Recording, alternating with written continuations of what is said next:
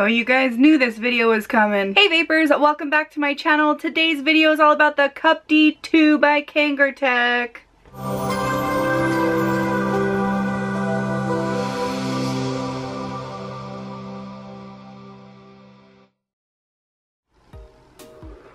Yes, alright guys, it is time. I've got the CUPTI version 1 right here, which is my all-time favorite device, and I have the CUPTI version 2.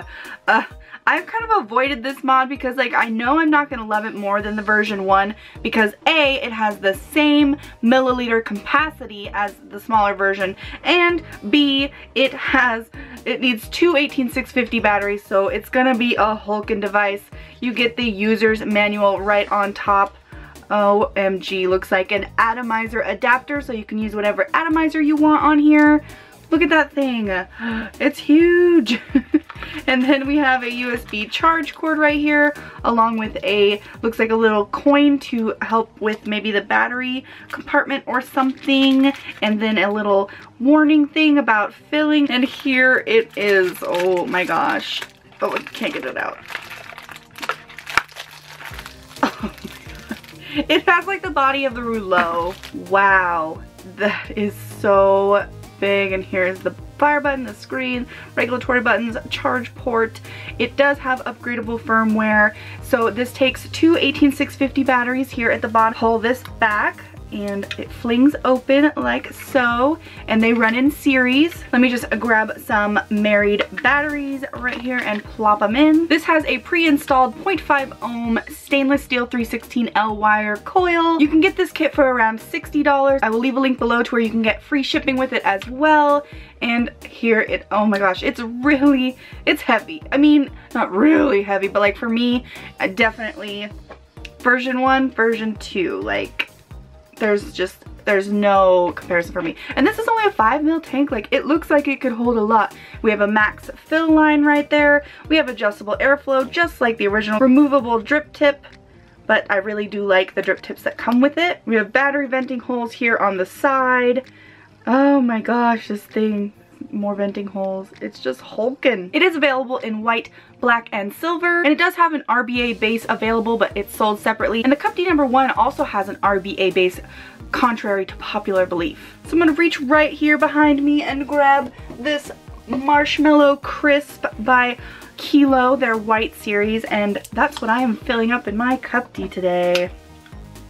CUPTI 2. So you just unscrew the top, pull it out.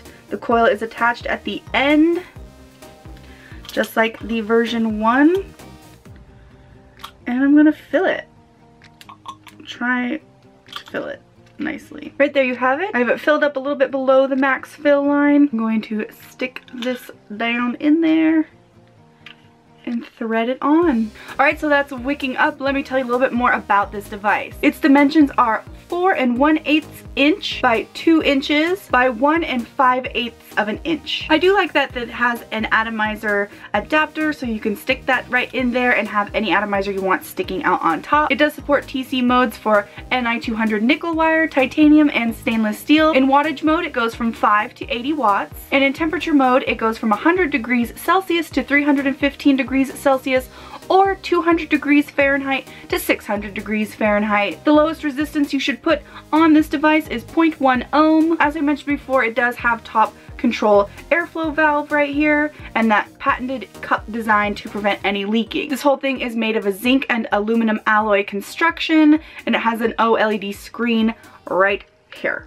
It asks new or old coil. It is a new coil. Well, it's probably an old coil because it's the one that came with this, but I always just put yes. It does have 5 memory modes. If you press the fire button and the plus button at the same time, it will flip the screen orientation for left or right-handed. If you press the fire button and the down button at the same time, it will lock the power mode, so you can't adjust the wattage or temperature, whatever mode you're in, but you can still fire it. Right now it's in wattage mode, and if you press the fire button 3 times, it'll change to temperature, then for titanium, then for stainless steel. And it says that my batteries are almost dead, but I could have swore I charged these up before the video. And your CUPTI can also detect what type of coil you have on it, so if you try to fire a nickel coil in wattage, it will say check atomizer and let you know. If you press and hold both the plus and minus buttons at the same time, you will enter the temperature curve or power curve mode. It has short circuit protection, open circuit protection, it has a vaping cutoff, and high temperature protection, and low resistance protection. Alright, so let's give this big beast a vape.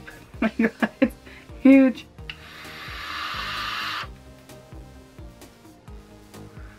Ooh, my first vape off of it. Not too bad. Very yummy, yummy flavor.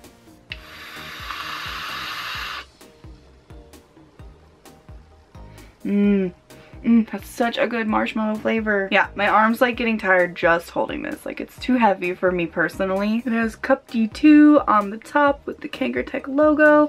Now, they did include that coin, so I'm wondering like what that's for, seeing as how the battery just pops open and like, I don't know. I seriously have to switch hands, like, it's freaking heavy.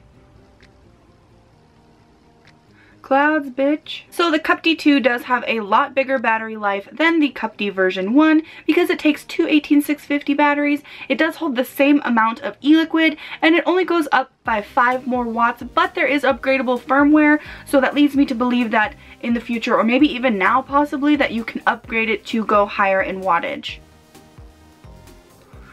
It uses the same atomizer heads, the KANGERTECH CLOCC, which I believe CL stands for child lock. At least that's what I thought it meant when they put out the CL tank, the child lock tank. So CL child lock, oh my god. So CL child lock OCC organic cotton coil. It's kicking out the vapor though, but oh my god, is this a heavy mod or what? But it's gonna last you a long time. Like, my CUPTI lasts me about 3 days at the minimum of battery life, and so that one would definitely last me probably close to a week, but it's too heavy for me. So to answer everyone's question, no, the CUPTI 2 does not steal my love away from my beautiful rose gold CUPTI. But I will leave a link below to where you can check out this device for yourself if you're interested. If you have it and you use it, let me know down in the comments below what you think of it. If you like it or if you hate it, I'd love to hear from you guys. Unfortunately, I won't be doing a 1-month update on that, seeing as how it is so similar to the CUPTI version 1, and it's just so heavy that I wouldn't pick it up. Like, I wouldn't. I mean, if I had to vape it, I would, but it's huge. It's too heavy. No thank you. So that's it for this video. I hope you guys enjoyed. If you did, give it a thumbs up. Give it a thumbs up for the CUPTI, hashtag Team CUPTI. That's me. Where are my Team CUPTIs at? Let me know down in the comments below. Check the description box below for important links like where to get my favorite things like e-liquids, mods, etc. You can follow me on almost any social media site like Instagram, Twitter, Facebook, or Snapchat. You can check the description box below for all that social media stuff. And one more thing before you go, if vaping is something you're passionate about, please consider joining CASA.org and fight for your right to vape. So as always, I'm Tia, and thank you so much for watching.